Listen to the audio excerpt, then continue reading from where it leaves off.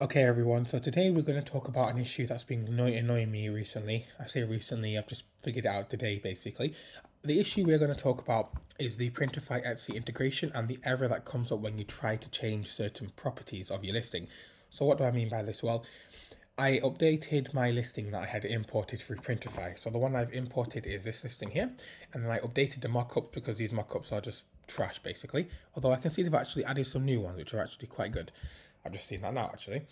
But the problem is when I wanted to change the mockups on the listing, which is this, I can change the mockups that it displays here as in main images, but you cannot change the mockups that are displayed with variation. So for example, if I want to change the color, it comes up with this, right? These are variation listings. Now, these are quite awful and I want to be able to change them, right? But you cannot change them because essentially you get this error that says it's managed by an inventory and the inventory is obviously Printify and you cannot edit these products.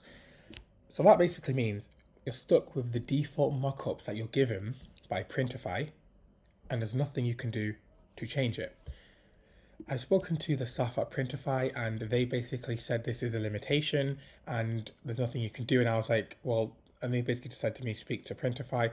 So I speak to eBay. I spoke to eBay. They told me that it's Printify's fault, but really it's eBay's fault because, at least in my opinion, I'm not a computer scientist or a designer on softwares. But if you think about it, this is eBay's site right now, and it's eBay telling me that they can't do it.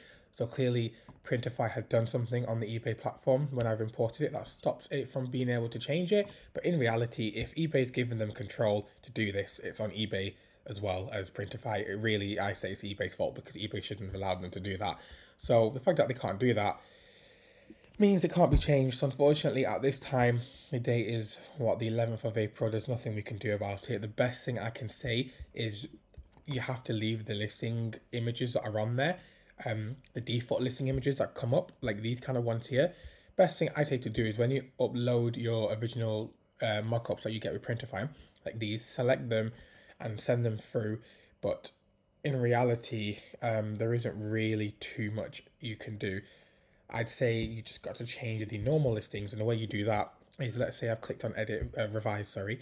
When you scroll down, it says photos. You can change these ones here, and these are the photos that will come up at the top. So people can still click on your listings and see nice photos, but once they've clicked on it and then they want to choose their image, you're going to be treated with these horrible mockups. So that's all we can do, unfortunately. There's nothing else. If you have any updates about this, put it in the description. If you find any better workarounds, let me know. But as far as I'm aware, there's no workarounds at this time.